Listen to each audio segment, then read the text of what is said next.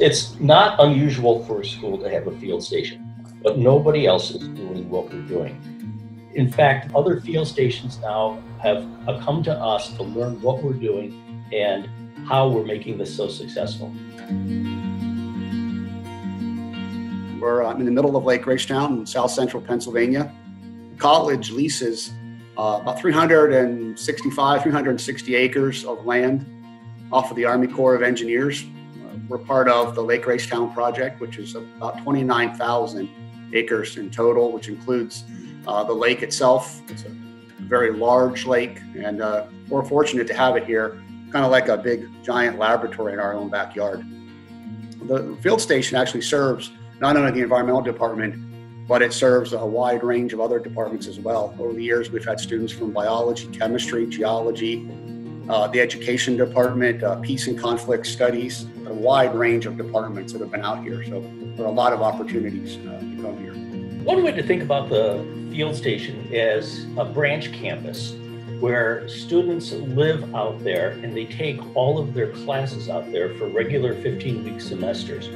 The faculty commute out to the station each day, but the students live out there with a residence director who is in charge of residence life programs as well as safety and security for the students. Now, these residential semesters are fashioned toward some of the specific programs of emphasis at Juniata. Our themes include our wildlife theme, which includes wildlife management and techniques, a winter dendrology course, animal behavior, and geographic information systems. In the fall, we have an aquatic ecology theme with aquatic ecology, limnology, geographic information systems, the sense of place seminar, and a research seminar. Our third rotation is our new environmental restoration rotation with courses in watershed ecology and restoration, terrestrial habitat restoration, geographic information systems again, and nature photography. And our fourth theme is our forest conservation semester. This semester includes conservation biology, forestry, geographic information systems, a research seminar, and fiery ecology. We also do offer courses in the summer, and particularly a summer semester, which includes courses in ornithology, mammalogy, and herpetology. And these courses are geared toward folks seeking certification, again, from the Wildlife Society as an associate wildlife biologist. Now, there are some major benefits of this approach to these semesters. The first is that of the learning community. And this is because students take all their classes together, exams, the same assignments together. In fact, the learning community is the single most powerful pedagogy in undergraduate education, and this is a great opportunity. A second strength of the approach is that it's very easy to incorporate field research. It's right outside your window, all these opportunities. We work closely with agencies. For example, we're working with the Game Commission on monitoring wood rat population dynamics. We work with the Army Corps of Engineers on studying their forestry practices on forestry generation. We work with the Corps of Engineers also in looking at the spread of invasive plants on Raystown Lake. So students, this research is incorporated into their semesters. The students get research experience. They work with professionals. They put out professional research presentations and papers. This is a really great opportunity, a very high impact learning practice built into our semesters. Another great thing about these, and the students love this, is that if you're all taking the same classes together at the same time, it's very easy to then redo the schedule to take advantage of trips. And so we take long distance field trips each semester. These trips allow students to talk directly with researchers, see long-term, large-scale ecological research, and also see new habitats and species that they would not encounter in central Pennsylvania. Finally, a fourth advantage of these semesters is that we have this flexible schedule.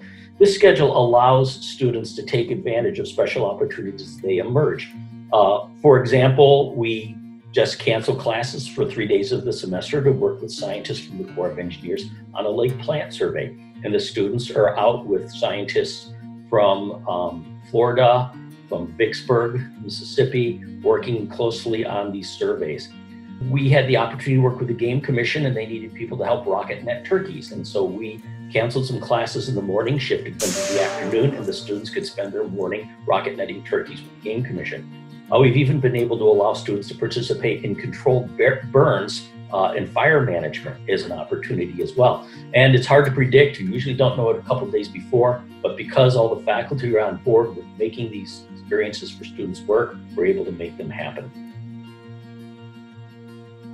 So at the field station itself, we have 2 lodges. We can house up to 14 students along with our resident director. So the main facility is known as Schuster Hall.